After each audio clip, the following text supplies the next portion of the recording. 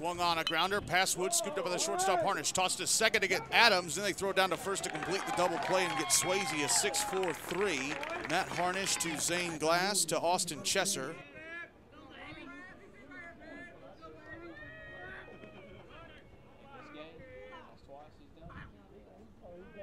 Now the 0-1 to Woodson. Swung on a grounder to the second baseman. Nice backhanded glove. No throw to first to get the final out of the inning. Good play by Zane Glass. And that's the end of the first.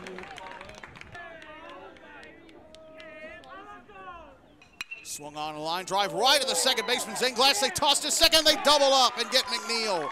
A 4-6 double play to bring the inning to a close. Zane Glass to Matt Harnish. Swung on a grounder to the second baseman, Zane Glass, who gloves it and throws to first to get the first out of the inning.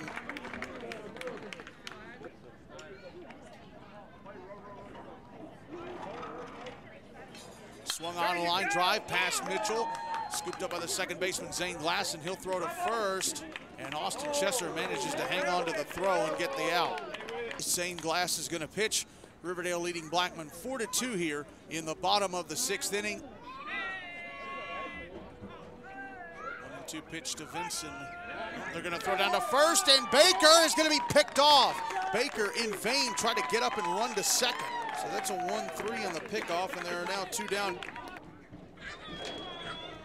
Swung on a high pop-up into right field, and it's going to be caught on the run by Jacob Whitehair, the Blackman right fielder, for the final out of the inning.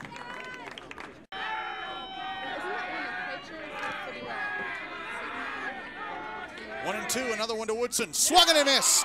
Blackman wins 5-4.